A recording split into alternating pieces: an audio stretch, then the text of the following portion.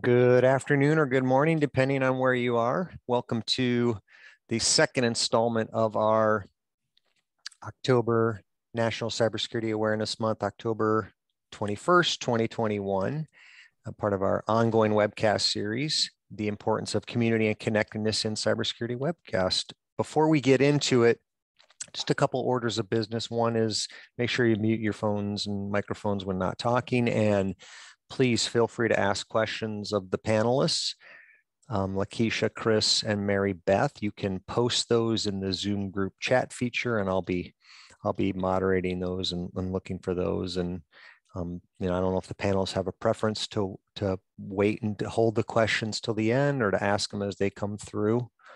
Do you have a preference at all? Whatever works best. Okay, whatever works best. Okay, sounds good. So please feel free to ask questions. We've run this webcast series for a number of years. It's usually the last Thursday of each month. It's an hour long, usually runs at 2 p.m. Eastern time. This being National Cybersecurity Awareness Month, we wanted to do a couple extras, so out of band, if you will, sort of out of the cycle. But we do record these. This is being recorded right now, and they are archived on our YouTube channel.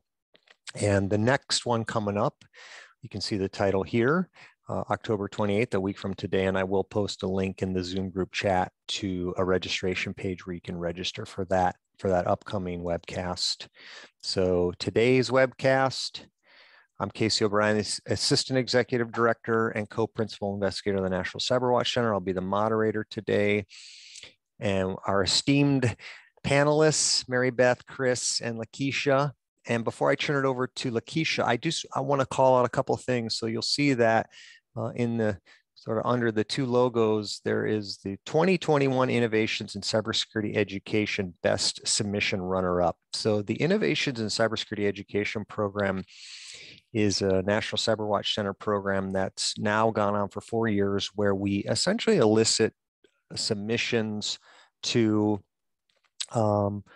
a number of categories around programmatic development, instructional effectiveness, evidence-based practices, and the community can submit submissions to the program, and then a group of panelists judges and ranks those submissions, and then we produce a publication, a digital publication each year with these various submissions. And this past year, because of the online rush, if you will, transition to online necessitated by COVID, we decided to do a special theme, if you will, for the innovations program. Essentially looking at, well, what are the transformations that had to take place within a higher education institution with the push to online because of COVID, and the importance of community and connectedness in cybersecurity was the best submission runner-up for that 2021 innovations program. And so that's part of why we're highlighting this specific program. And when I hand the baton off next to Lakeisha to run her slides, I'm going to post a link to where you can download the Innovations in Cybersecurity Education publication. You can do a little deeper dive into their presentation that they're going to do today, as well as the best submission, and then the results of a COVID perception survey that we submitted, or not submitted, that we administered on behalf of our National Cybersecurity Student Association. So without further ado, I'm going to stop sharing, and Lakeisha, you should be able to run the show. Looking good. Thanks. Thank you, Lakeisha, and thank you, Casey, for the introduction, and for helping Lakeisha for helping to manage the slides. This is Mary Beth Klinger, who is currently speaking. I will start the presentation, but I thought before we formally get started, why don't I just go ahead and make sure that Lakeisha and Chris both have a chance to introduce themselves as well as myself. So if you don't mind, let me turn it back to Lakeisha to just say hello to everybody, then Chris, and then I'll finish up before I launch into our presentation. Hello, my name is Lakeisha Furby. I'm the Cybersecurity Program Coordinator and the Cybersecurity Assistant Professor. I'm also the Project Coordinator for our NSF project here at CSM. Chris, I'll hand it to you next. All right, thanks, Lakeisha. Good afternoon, everyone. My name is Chris Estes. I'm the acting department chair for the technology department. So that's overseeing it's not only cybersecurity, but computer science and information systems and our cloud program as well. And previously I was the cybersecurity program coordinator, and they still let me teach a little bit. So I teach one class a semester in either cybersecurity or computer science in there. And I'll go ahead and let Mary Beth introduce herself. Okay, great. Thank you both. And then I'm Mary Beth Klinger, and I am currently a business professor and coordinating the business programs here at the College of Southern Maryland. I've been a co-PI on the cybersecurity grant since its inception 2 years ago, and heavily involved in the organization and management of the grant in terms of all the different pieces and all the exciting things we've been doing over the past couple years. So I will start the presentation, then Chris will provide some information, then Lakeisha will talk, and then I'll come back in and wrap everything up. So again, thank you very much for joining us this afternoon as we talk about and present on the importance of community and connectedness within cybersecurity. Next slide, please.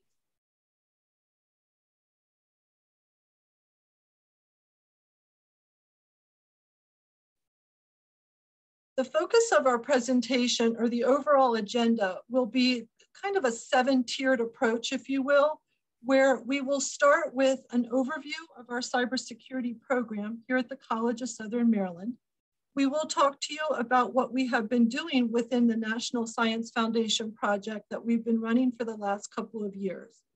Within that project, we will highlight the importance of connectedness and the inclusivity that we have worked with the students within the project to bring forth. We will do that through talking about various project activities that we've been involved in, and then how we've formulated best practices from conducting those activities to ultimately come at a variety of project outcomes that we hope to show as we wrap up this project in its 3rd and final year. We will then conclude our discussion with some final thoughts on moving forward. And the next slide, please. So the College of Southern Maryland has been working to strengthen the cybersecurity workforce throughout the Southern Maryland region. This includes Charles County, Calvert County, and St. Mary's County. We have been doing that by trying to coalesce both government, industry, and academia, again, both within Southern Maryland as well as throughout the Washington, D.C. region. To help us in our quest, we have engaged in a National Science Foundation project to recruit, retain, and graduate underrepresented cybersecurity students. And as I alluded to earlier, we have been aiming to do so within a climate of connectedness and inclusivity. We have been working on a variety of activities that include team building, field trips, career exploration, and other activities and events. Before we launch into a discussion of the actual project, though, let me turn it over to Chris, thank you, Lakeisha, with a review of the cybersecurity program. Okay, thanks, Mary Beth. Yes, I'll talk about that. And to reiterate, it's kind of interesting, Casey, that during your introduction, you brought up the whole, looking at this through the lens of COVID. And our NSF program predates COVID. So we started this in late 2019. In the fall of 2019, our project got approved and we got moving on it.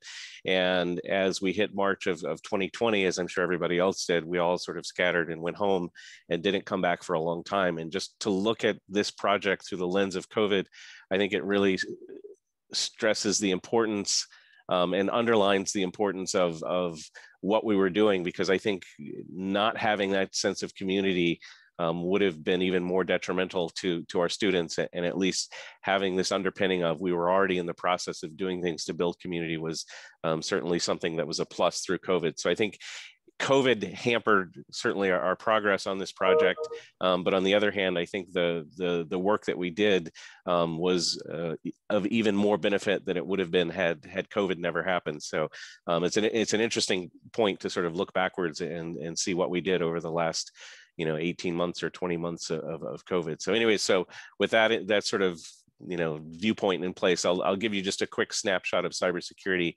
At CSM, we offer an AAS in cybersecurity. We actually offer a certificate and a letter of recognition program as well. But the AAS is sort of a traditional 2-year degree, 60 credits. Within that degree, there are 3 areas of concentration. The students can focus on network security, or digital forensics. And starting this year, we're rolling out the first cohort of students that are going to be able to use or take information assurance as a concentration.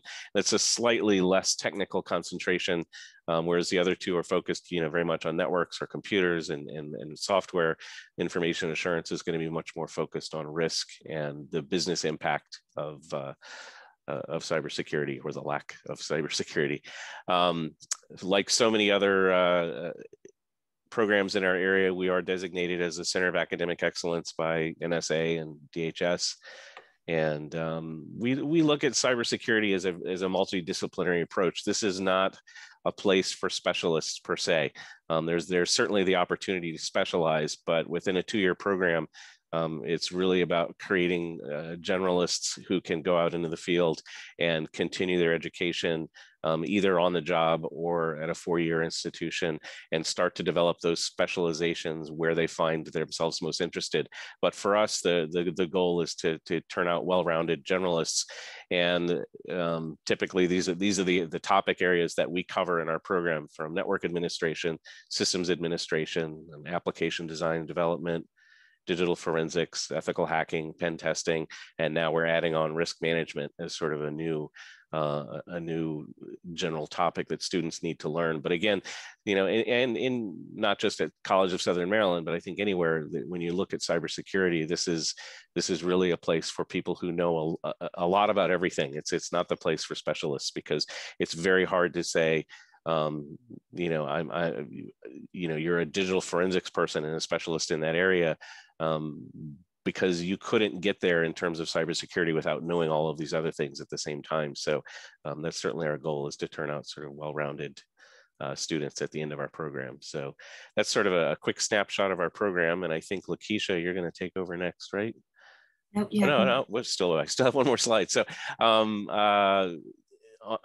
here we're showing industry certifications. We're not a certification factory. We don't we're not a boot camp factory that runs certifications for our students. However, that being said, we understand the importance of certifications, and many of our courses are closely aligned to some of the certifications that we see here. So we see these CompTIA certifications, and we offer courses that are built from some of the curriculum for those certifications. So a student could potentially finish a class. So for instance, we offer sort of a general security class called ITS 2090, and that is very closely aligned with the CompTIA Security Plus.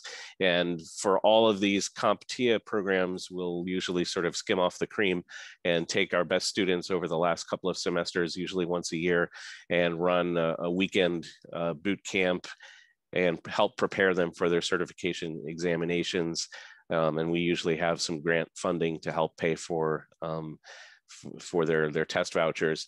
We are a Cisco Net Academy institution. We follow the Cisco curriculum for networking. So again, if they complete all of the 3, what used to be 4, what are now 3 networking classes, that should prepare them for the CCNA. And also the EC Council for Computer Hacking, the Forensic Investigator Certification, our digital forensics classes.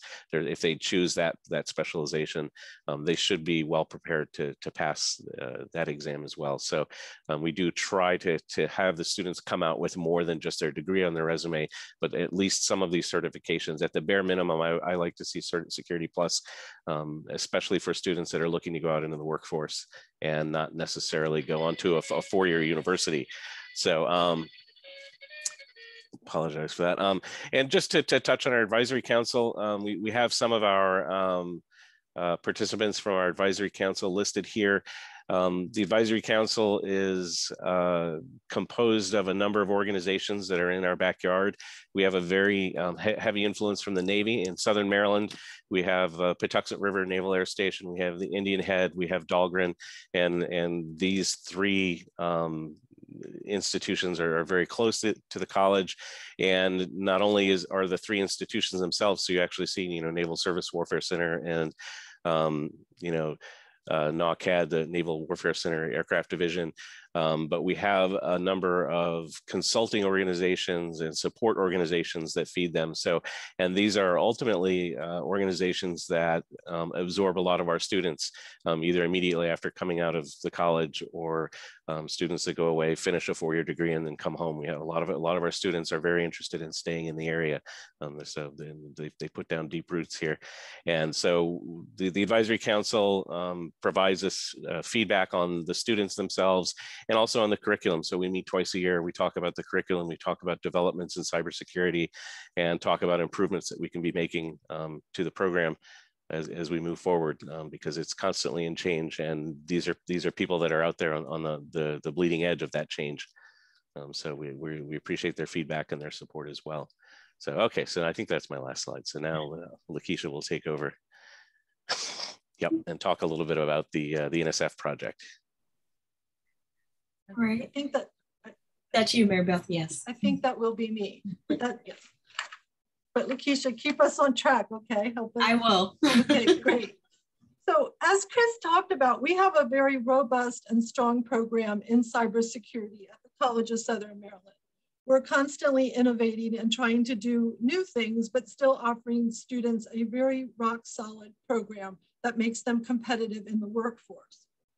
National data, as well as local data within Southern Maryland or even the Washington, D.C. region, has shown that a lot of cybersecurity professionals are needed now and into the future. So as we thought about our project and the focus that we wanted to take, one of the key things has been to grow that cybersecurity talent pipeline. We are focused on Southern Maryland because that's with the college, that the population that we serve within our college, but we realize that it is to meet both local and national demands. Our goal has always been to deliver a diverse, educated, and skilled cybersecurity workforce. Now, again, we have had to do that within the auspices of a pandemic, and that has made the project more interesting and more exciting and more creative, but we are committed to delivering the workforce that the cyber community needs, whether it's in government, industry, or academia. Next slide. So now as we talk about the project, I'm going to focus it just a bit on some of the highlights from the Innovations in Cybersecurity Education program paper that was submitted. So we're talking about the project in total, but I'd also like to make sure it's focused to what was in the paper that has just been published. So the project again has attempted to broaden opportunities for our students. We have focused on underrepresented students to try to encourage them to not just enter the cybersecurity workforce, but to be successful there and to feel a part of the cyber community over the long term. So as Chris said, we were awarded the project in October 2019 when the world was fine and everything was going swimmingly. And we accepted our year one students into the project in fall 2020. So we had just done some recruiting spring of 2020. the pandemic hit, our first students started, our second students were just brought into our second year students were just brought into the program this past fall in 2021. So pretty much our entire project, as far as working directly with the students and interacting with them, a lot of that has had to be virtual due to the nature of the pandemic and the way we've been able to function and relate. Both year one and year two students completed what we call a project community scale questionnaire. The purpose of the questionnaire is to measure the student's sense of connectedness. That amount of connectedness, or the term I mentioned earlier, inclusivity, that they feel within the college as well as with their cohort group. We measured their degree of connectedness as they started the project, both in year one and year two now. And we will do the survey again when they leave the project and graduate with their cybersecurity degree. When we compare the results, which obviously we haven't had a chance yet to compare the finished product because none of the students have yet graduated. We hope to see the year one students graduating this coming year. We hope to show that if students feel engaged in their learning, and if they feel connected to each other, then that we can carry that over into a long-standing commitment that they will feel towards the profession and towards the professionals that they work with within the cybersecurity positions that they later hold. The sense of connectedness was a key point of the paper, so we wanted to be sure to bring that out in this particular presentation. It is key that the students have a learning network that supports their professional networking, that allows them to feel a part of this professional cyber community. It's also very critical that the students generate a sense of self-efficacy and a sense of self-confidence, that they feel that they can do quote unquote cybersecurity, and that they can be successful in their career and move into leadership positions. The way we look at connectedness is through, again, this 20-question survey focused on student feelings as they relate to caring, support, community, and an overall desire of the student to learn. So let me just talk a little bit more about the project community questionnaire, and then that will launch us into a discussion on the various activities. So like I said earlier, the students participated in both students will participate in both a pre and post survey. They have all completed the pre-survey at the start of the project, and we will start doing the post survey very soon with our year one students. Again, the survey is 20 questions. It is a Likert style question on a 5-point scale that focuses on whether the students strongly agree, neutral, disagree, or strongly disagree to questions such as, I feel that students in this project care about each other, or I trust others in this project, or I feel a part of the group. I feel that my goals are being met. I have a strong desire to learn. Conversely, some of the questions are reverse, where I don't trust others or I don't feel comfortable at the college or with this project. And again, students rank their responses on a 5-point scale. What we'll do with the data, the quantitative data then, is we'll be able to extract an overall project community score based on numerically on the quantitative numerical analysis of the different questions. So we'll have a project community score to measure community, as well as a score to measure connectedness, and then the student's overall sense of his or her learning. We hope to show that students that feel a part of a social and learning community through the NSF project, that they have felt connected and felt a part of the group, but we'll see what the results show. And again, as we've talked about throughout this presentation, given the last 2 years of the pandemic, it's going to be very interesting to see what the overall results show. So with that, let's talk a little bit about what we've been involved in to have this sense of community and connectedness. Lakeisha will talk about some of our activities. And I'll take, thank you, Mary Beth. So what we did is we came up with various activities to build a sense of community with our NSF project participants. We started with just publicizing the event. Of course, with the pandemic, we had to do things a little bit differently, which I will go into a little bit as I continue talking about the various project activities that we had. So before the pandemic hit, we had our marketing or publicity set up with a night of cyber. We had various speakers set up, field trips, competitions, boot camps, et cetera, et cetera, et cetera. But once the pandemic hit, we didn't get rid of the activities that we wanted to provide for our participants, but instead we had to think very creatively and find other ways to provide them the same experiences, but in a safe way, considering the circumstances we were in. So we always begin with our night of cyber, and we held this virtually. Oops, sorry about that. And we held this virtually. At our night of cyber, we are targeting incoming freshmen into CSM. And we introduced them to our cybersecurity program, as well as the NSF project. Here, the students have the opportunity to meet the cybersecurity faculty, the chair, and the dean of the program, and ask any type of questions about both the program and the project. Once we do that, as Mary Beth has already stated, the students who are interested in participating in the NSF project filled out an application, and we selected from a handful of students from the application to participate in the program. These students were given an opportunity of various projects and activities that may not always be available to the average cybersecurity student. We set up speaker series with individuals and organizations that are currently in the cybersecurity field.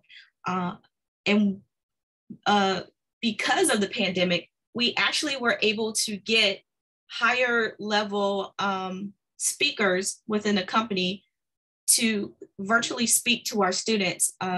Because things were shut down, we were able to get VPs and CEOs and come and speak to our NSF participants about what it's like in the cybersecurity field, what kind of certifications they need, what do they need to know to get their foot in the door, to get an interview, to get hired. With the field trips, we had to think out the box as well. We did our research and we found that there are several programs that provided virtual field trips, and we were able to allow our students participate in these. And the field trips are based around cybersecurity history, any cybersecurity careers, and any type of cybersecurity experience. Now with the clubs, we had to figure out how are we going to do very hands-on clubs virtually. That was probably one of the more difficult activities to kind of figure out how to work around. So what we did is we refocused it. We refocused it to focus on making sure students are prepared to enter the workforce, meaning they have the certificates that they need, they have their resume created and done, and they have an e-portfolio ready to go and show.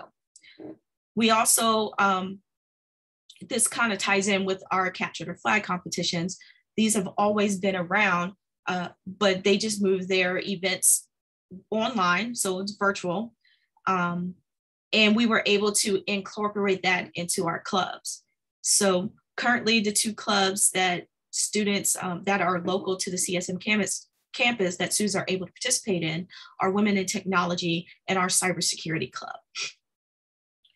This year, we will be rolling out for the first time our boot camp for our first year cohorts. What we've planned is a 1-week boot camp for the Security Plus. Based on feedback from our advisory council, we know that this is the minimum certification that a student needs to get into a job in the cybersecurity field, especially in this area.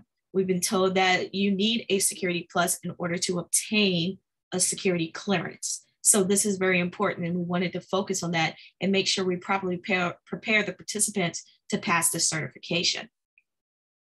The last couple of things, I'm going to talk about the others a little bit first, and then we'll talk about the computers next. So we started a WISIS, Women in Cybersecurity chapter here at CSM. WISIS is a professional national organization for women in cybersecurity, trying to gain more interest among women to participate and have careers in the field of cybersecurity. The bonus of adding this to our program is because it's a national organization, they offer mentorships. This year, our participants in the WISIS chapter applied for the mentorship with this program, and all of them have been accepted into this program, and they're going to have a 12-month program with a mentor who is in the industry of cybersecurity, and this is going to be beneficial to them. They're going to have insight with an individual, and it's going to help them meet and mingle with other cybersecurity professionals, as well as give them a step up when it comes to interviewing and looking for a job. And lastly, we provided our learners with computers. We had already planned this, but this worked out really well since we were hit with the pandemic. So we already had tools for them to be able to participate in virtual activities. These computers were spec'd out by the cybersecurity faculty. So we made sure that they were ready to go and can handle any course in our program. Next, we're going to talk about some of our best practices that we gathered from doing this project. We focus on 4 areas: partnership, development, teaching, and support. Right. As we've already mentioned, we have a partnership with our advisory councils. We take their feedback very seriously.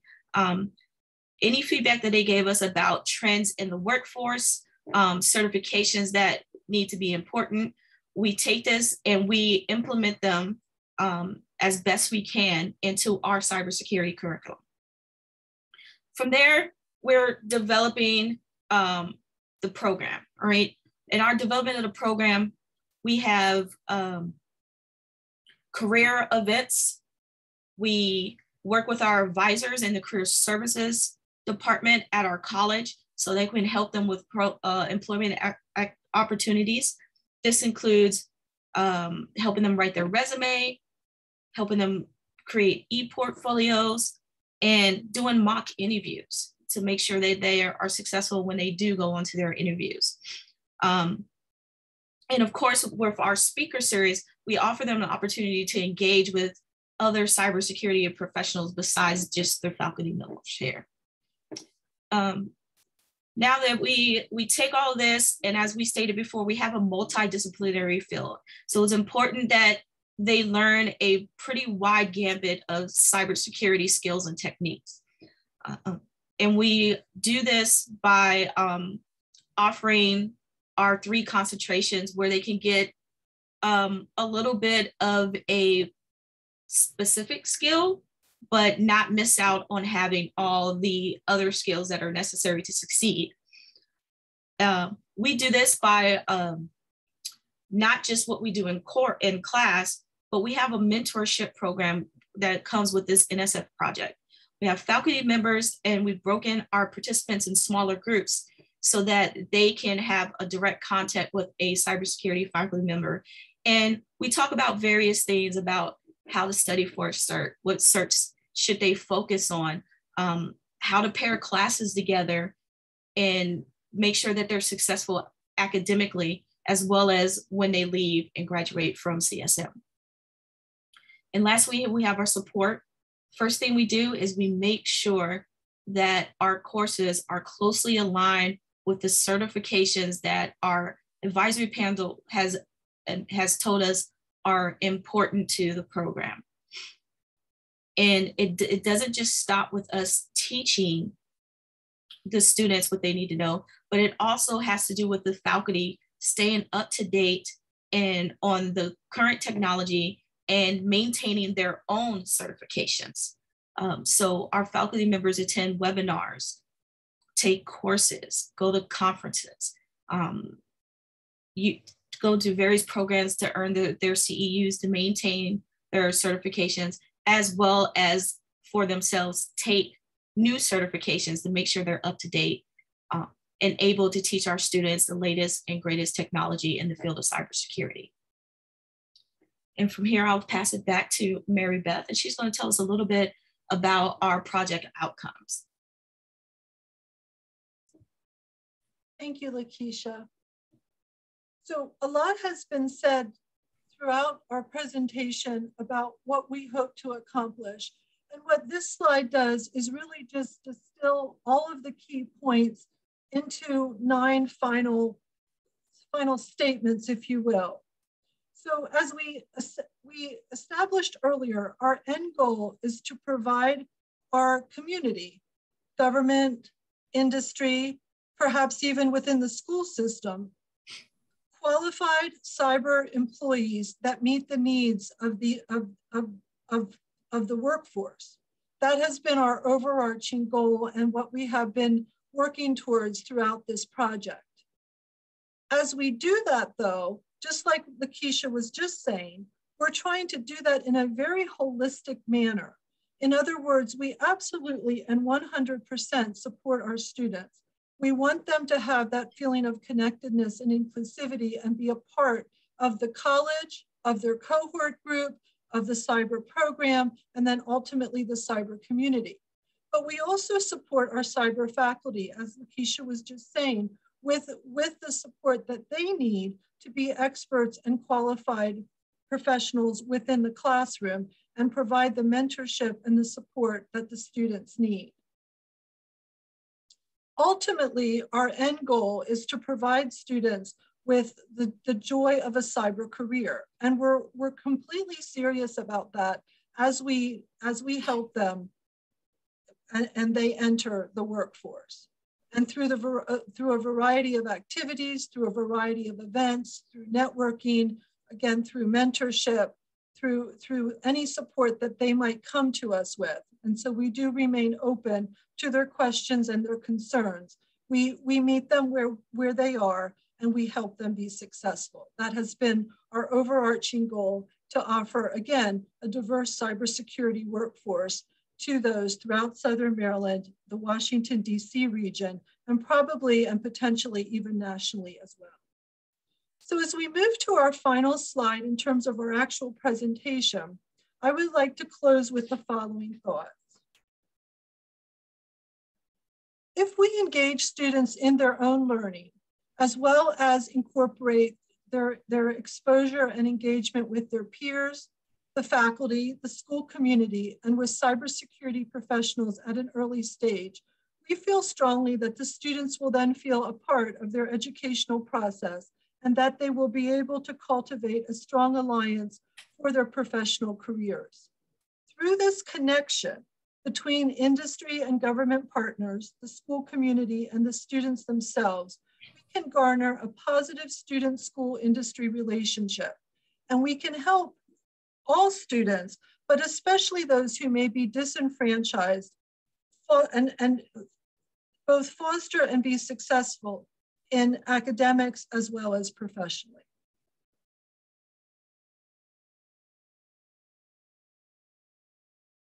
If you would like more information on our NSF project, please feel free to reach out to any of us on the project team.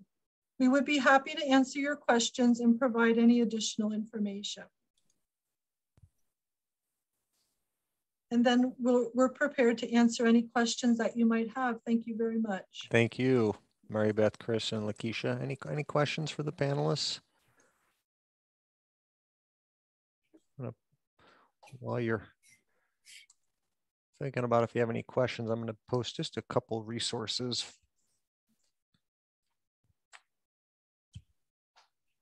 I would like to add that we're slowly starting, especially with our first year cohorts, we're slowly starting to get some data back from some of the participants. And we do have one participant that is proven to done quite well with it. This student will be graduating from CSM this spring with A+, Security Plus, Networking Plus, and AWS certifications. So he is one of hopefully many that show that, you know, this program and this method does work and produce the results that we expect to come out of the program. That's great. Yeah, and maybe just to piggyback on that a little bit, Lakeisha, she brought up the fact that the student is coming out with a AWS Cloud Practitioner certificate. I saw that email this morning about this. We have, it's a separate degree, but you know, previously we had a degree that was information technology, you know, and it was sort of a generic IT degree that was turning out people that would sort of work in your IT support department was sort of the target. And based on feedback from the advisory council, that entire degree program was completely overhauled, and it's now called Cloud and Information Technology. And the goal is to send students out with both the AWS Cloud Practitioner and the AWS Solutions Architect Associate certificates. And so we've added 2 classes to cover that. And at the same time, those classes are available to our cybersecurity students, and the ones taking the information assurance concentration will take that first AWS class. And we've certainly been actively encouraging other students to take that as well. Just with the proliferation of you know, systems, especially government systems and DoD moving you know, their infrastructure into the cloud. It's important for people who are our customers, as well as our locations. So for those of you who aren't local, may not be aware that Amazon is opening their HQ2 just up the road in Crystal City, or they've renamed it something else now for them, but close to the Pentagon. And we also see ourselves as a pipeline of students that are going to be fulfilling a number of jobs up there. And Amazon has thrown around numbers of something like 20,000 jobs over the next 5 years in that facility. So we would love to certainly see our students heading up in that direction as well. And hopefully those course additions will provide them the means to get there. That may be a good segue, yeah. Chris. Tony posted a comment and a question. He said, great idea and presentation. Question, where do the majority of your students, cyber students work? Private industry, government? I'll go ahead and answer that one. Through building community, not just with the NSF program, but with all of our cyber students, they tend to let me know when they've gotten new positions and things like that, which is always great news to hear. But the students that have responded or have let me know about their new career, they tend to be in some type of government form, whether it's local government or federal government. The last few are local, I believe, and I think there's 1 or 2 that's in federal government or DoD, which is department. Well, I'm sure everybody knows what DoD is. Interesting. Thank you. Thanks for your question, Tony. Lori Sussman, who happens to be our presenter next week, she said, very exciting program. How long does the NSF grant cover, and how do you plan to sustain it? Do you have some private partnerships? So I guess I can jump in on that one because we've talked about this. So it was a 3-year program starting in October of 2019. And as I said, the first from October through, you know, sort of May was a planning period. And we started, you know, the idea was we would interview and select students for the cohort over the summer, and then begin them in the summer of 2021, which we did, and then have the second student cohort start in fall of 2022, which we did. So it runs through next year. So we still have our first year cohort will be graduating in 2022. and the second year cohort will be graduating in spring of 2023. After that, we're really not sure. I think we've seen that there's been certainly some benefit of just, you know, some special care and feeding of those students. And I think especially during COVID, as I said earlier, it seems to have made a difference. I think things would have been more chaotic and more disconnected for those students that were really dedicated. So I think what we'll begin to explore. We've just finished, you know, the second year annual report, and I think probably this is the moment to begin exploring. Can we apply for an extension and continue another cohort or another 2 cohorts or something like that? We don't really have any other partners outside of ourselves, and that's also something that we could look into. So the second part of your question is no, we've really been doing this sort of by ourselves, but it may be interesting to talk about. Maybe we look at some of those organizations that end up with a lot of our students, or as Amazon begins ramping up their activity right up the road, maybe that would be another opportunity to get involved. We know, just anecdotally speaking with other organizations in the area, some 4-year organizations, that Amazon is getting pretty hungry for students. So would certainly like to see that happen.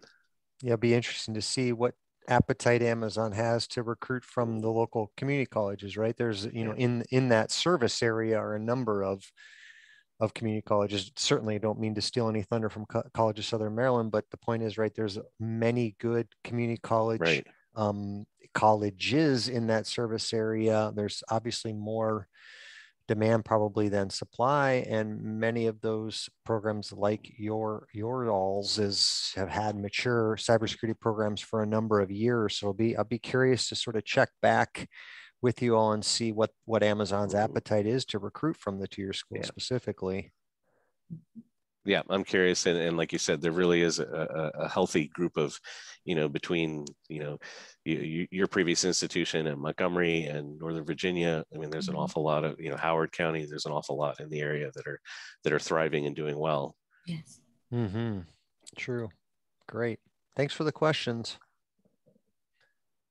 Anybody else? I posted a couple just links to some resources that may be of interest to folks, additional curricular resources. We run an annual Community College Cyber Summit. That's May 23rd through the 25th at Sinclair Community College. And Chris and Mary Beth and Lakeisha, this is a shameless, selfish sort of request, but if you haven't thought about submitting a presentation for that, there'll be an opportunity. I think this would be welcome in that community. And it's at Sinclair Community College, which is in Dayton, Ohio. We get close to about 600 participants, although it's community college is in the title. We get about 100 4-year faculty and upwards of about 35 industry partners. There may be a chance also to sort of forge some relationships with the industry partners that want to get behind something like this. So I encourage you to do that. And then, of course, we have membership programs. There's a link there. So any final words from our panelists? We really appreciate the opportunity to present today. So thank you very much. Thank you. Yeah, thank you for submitting. Appreciate sharing. And for those that registered, all of you, we will, once we clean this up a little bit, we make the recording available on our YouTube channel. And I'll use the same registration system that you all use to sign up to send out a link to a landing page where you can access this recording and share it far and wide. And I want to thank Mary Beth, Chris, and Lakeisha, and I want to thank all of our participants, especially those that posted questions. So check your inboxes for future webcast invitations and links to today's recording and presentation slide deck. And thank you all for your doing to keep yourselves, your family, and others safe and healthy. And we'll see you next time. Take care. Great. Thank you for having us. Thank you all. All right. Thanks, everyone.